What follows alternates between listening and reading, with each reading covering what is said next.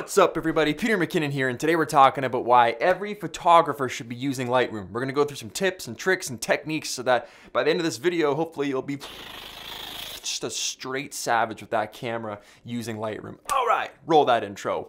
Woo!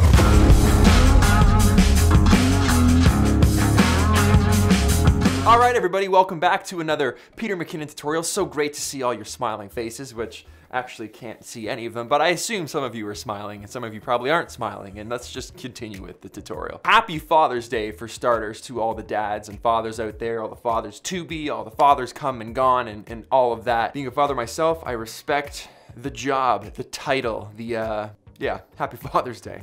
Whatever. Hope you guys have a great day with your family, and maybe grab your kids and watch this tutorial and smash the like button, and that'll be my Father's Day gift. I don't know, whatever, it's super lame. I've done a lot of tutorials in Photoshop and in Premiere and just random stuff and techniques and thoughts and stuff like that, but I've never done a tutorial with Lightroom before, and I thought it was time that we did that. It's an incredibly powerful tool, and to be honest, like the more and more time that goes by, the more I find myself using it, and the more I discover about it, and the more shortcuts I discover about it, and the more I start to like it. And I just thought to myself, you know, my audience needs to know A, how much I like this, and B, I want them to like it just as much. So I'm gonna run through a couple things. It's not gonna be a long one today. I'm gonna go as fast as I can, and by that I mean it'll probably still be 15 minutes, but I'm gonna do my best so that you guys can all get back to your families. But before we jump into this tutorial, thank you to Squarespace for sponsoring this episode, and they are, of course, as you all know, the all-in-one platform website where you can go to get a store, a blog, a website, an online presence. They make the whole thing easy. It's an all-in-one platform, so it's all done for you. There's never anything to upgrade or install or patch. They've got award-winning, beautiful designer templates, award-winning customer service 24/7. They make domains easy. These guys have the web game on lock. If you want to save some money, head over to squarespace.com/McKinnon, enter code McKinnon in checkout, and that'll save you 10% off your first purchase. I'm getting better and better at that. Woo!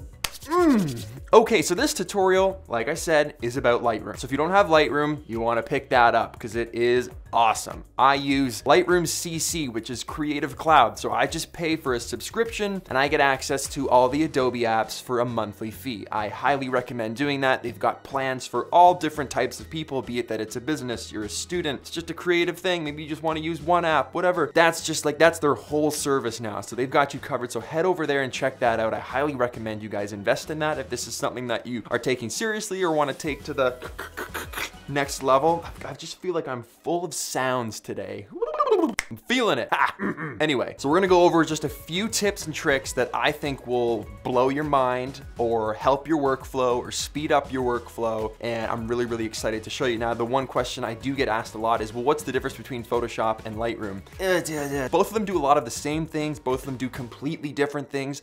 Lightroom handles like the organization and storage of files as well as the editing, where Photoshop doesn't. So you can catalog and store and really, really organize your entire photo library within Lightroom at the same time as editing those photos and stuff like that. And the nice thing about Lightroom is you can always go back to those photos, and since they're stored raw, you can continue to edit them, and there's no save button. You don't have to hit save as and save as new version. You just go back and reset it or keep updating it. That's the beauty of Lightroom, whereas Photoshop, you gotta save versions, but there's a little more freedom for manipulation in there. Like if you wanna take this guy's face and put it on this guy's face and put this guy on the moon and then put the moon in this guy's garage, and like, that sounds crazy, but you could do that if you wanted to. And then lastly, I'm gonna why do I keep doing this? I'm bugging myself. And then lastly, I'm gonna teach you guys the best way that I crop my photos for Instagram, for posting to Instagram and getting the best quality Instagram shots from Lightroom to my phone so that I can upload them. And they look the best and the most beast-like and just tasty, delicious, awesome, full screen res, just mouth-watering decadence.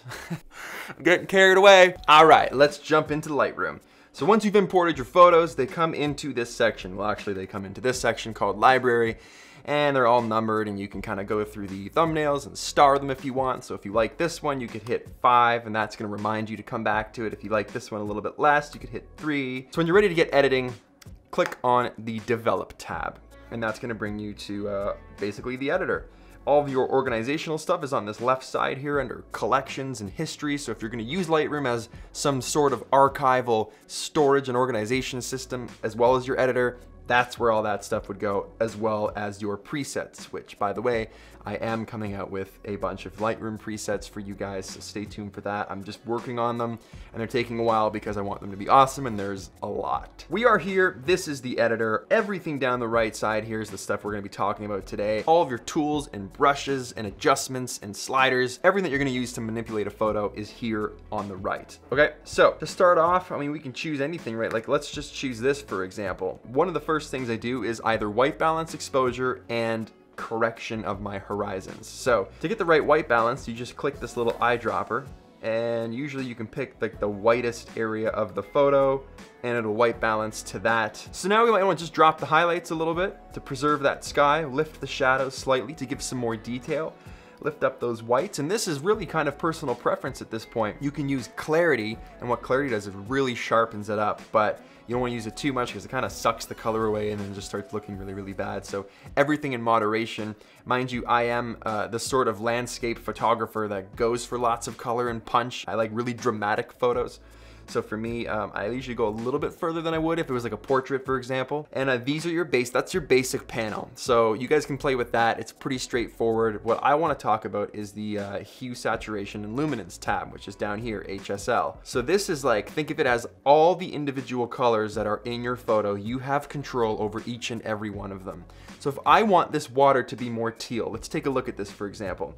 I could go down here to where it says aqua and blue because those are the colors I want to manipulate, and I can change the color. If I don't want it as aqua, I can drag these to the right and it's going to make it more purple. But maybe I want to accentuate that aqua, so I'm going to bring them back down to the left and really make them look aqua. But that's a little too far. So it's finding the right balance with your HSL sliders to get the most out of the photo that you've taken. Now, a good way to do that is to click this little target, and that opens up a selection on your cursor, which you can click and drag one way or the other way, and what that does is takes the colors in the exact target area that you clicked on and just manipulates those when you're dragging your mouse right or left. So that's a really good way of doing that. So down here in the grass where it's green, I could click on that, and it's now going to move the green and the yellow slider. It's not going to affect the purple or the pink in the sky. So that's the HSL slider. So if we want a little more warmth, if we want that aqua to be a little more aqua to make it feel like it's a tropical place, we can drop that down. If we don't want the sky to be as blue, we can get rid of that as well by going over to luminance. So we can take the brightness of those colors and affect those. So for instance, here's blue. If we want that blue to be brighter, we obviously drag it up. If we want it to be darker, we drag it down. So we're affecting the brightness of those colors. The color themselves, we can strip or add more of. So in this instance, again, we can come over to aqua and we can make the saturation of that aqua higher by dragging saturation. And then we can drag the luminance of that aqua higher if we wanted. And then we can change the hue of that aqua if we wanted. So coming over here and playing with the HSL tabs, hue, saturation, and luminance, is a great way to really get the most out of your photos. We come over here to my friend Maddie, so I could bring down the exposure to make it a little more even, but now the photo's a little bit dark. So here's the next tip. Come over here to the masking brush, and this masking brush lets you paint on different settings essentially. So let's say we wanted the exposure to be higher. Notice that we're dragging this tab right now and nothing's happening. But now if we paint,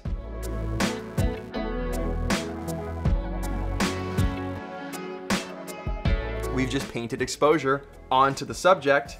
And now that that area is selected based off this little target dot that you see here, we can continue to change that. So we can make it super bright and you can see where I painted.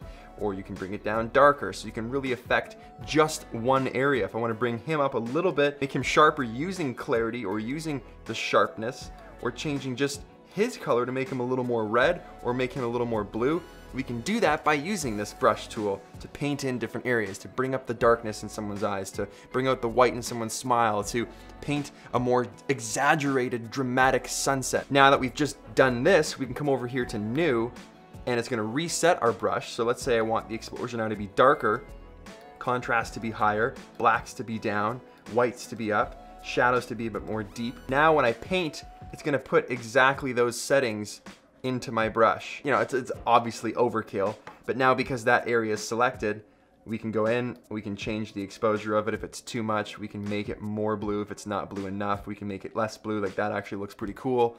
We can bring the clarity up of the sky, we can bring the contrast down of the sky, or we can bring it up higher. So you can see we can really affect different areas of the photo. And if we ever want to get back to a previous masking brush, we just click on the target dot and now that area is selected. Or we come back over here and click on that target and that area is selected. So that's the masking brush. You can use it to completely brighten up a photo. As an example, this photo's a little bit dark. We can go over here to the brush, bring up the exposure, and then we can paint some new light into this entire photo. And now we can bring up that brightness. Another really cool thing is if you select the circle here, and let's zoom into a photo, we can draw an oval over this box, position it right here, change the brightness if we want. Let's make it really, really yellow. Let's bring the contrast up on it, bring the blacks down, that kind of thing.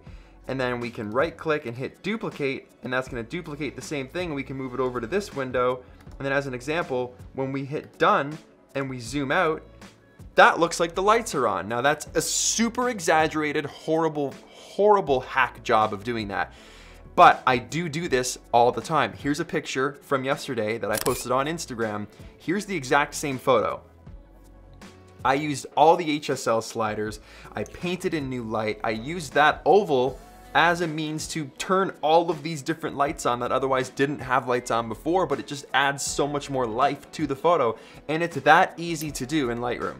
Here's another photo, for example. It's on its side, so you're gonna hit Command and the left bracket, and that's gonna straighten it out. Now there's also all of your tone curves are down here. So if you wanna make this more vintage, a classic look to do that is to lift the blacks. So, and then we're gonna drop those midtones back down, and then we're gonna even out that line. And then we're gonna just adjust that slightly. Perfect. Come down here to our hue saturation. We're gonna take those greens, make them a little less green, bring up that saturation slightly, a little bit of luminance. We can come over here, lift the shadows slightly, add a little bit more contrast, a little bit more clarity. We can even make the feel of this shot a little more on the warm side. And there you go. Again, we can come down here, scroll down and hit enable profile corrections. You can see it brightens up those edges, selects the lens that I was using, which was the 70-200 2.8. How do we export it for Instagram so that it looks the best? Now you're noticing a trend on Instagram right now where all of the shots are big, fat, vertical pictures because you want to take up as much real estate on Instagram as you can to drive the most engagement. So for instance, here's my account right here.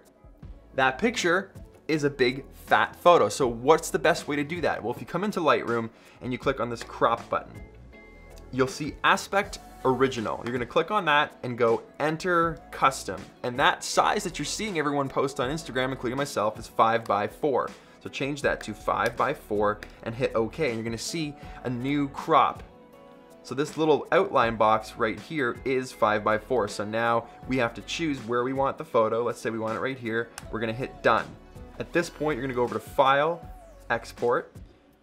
Make sure everything's on the highest quality. Come down here, make sure that's at 100 because a lot of the time it's not. We're just gonna export this to the desktop. So hit export. Once that's finished, come over here, right click, hit share, airdrop. If you're on a Mac, my phone's gonna pop up, boom, and you'll see now my phone is going to get this image. And it's that easy. Now I have a super high quality version of this photo on my phone straight from Lightroom that I've used to edit. Perfect for Instagram. I'm ready to upload, no quality loss, lots of real estate. Boom, good to go. Now for some super fast tips and shortcuts to round this thing off. Check this out. When you're sliding any of the sliders on the right side, hold down Alt. Let's do highlights, for example. When you start sliding those, everything that you're seeing on the screen right now is showing you what is overexposed. So if you bring that all the way down to when there's nothing on the screen and let go, that is where nothing in this photo is blown out. Same with exposure. You hold down Alt and you bring that up. That's all the stuff that's blown out. So that right there is a perfectly exposed photo. Next tip, hit F on your keyboard. Boom, that's gonna give you a full-size screen preview of whatever it is that you're looking at. You hit F again and you're brought back to this menu, which is amazing. Next tip, hit Y. Y is going to show you a side-by-side comparison of before and after. If you want to take that to the next level, hit Shift Y. That's going to give you a split before and after of the same photo. If you want to get out of that, just hit Y. We're back. So that's it for me, guys. I hope you guys enjoyed this video. Happy Father's Day, and as a special gift to all the dads out there who are wanting to check out some presets for your videos or your photos, my LUTs pack today is 40% off. So link is in the description, head down there, click on it, the sale's done, you just gotta add to cart. So 40% off. Thank you so much for your support. I hope you guys have a great day. Hit that like button if you like this video, subscribe if you aren't already. And I forgot to say, you are free to smash that like button should you so desire. I am headed out of the country tomorrow. I'm not headed out of no, I'm headed to the other side of the country tomorrow, so it's gonna be good. I hope to have lots of vlogs to you this week and a couple random tutorials that I'm not even sure if they'll work out, but I'm planning to try. So stay tuned to the channel, lots of fun stuff coming. I love each and every one of you. Hope you guys enjoyed that. Now go edit some photos and I got nothing. I'll see you guys in the next video.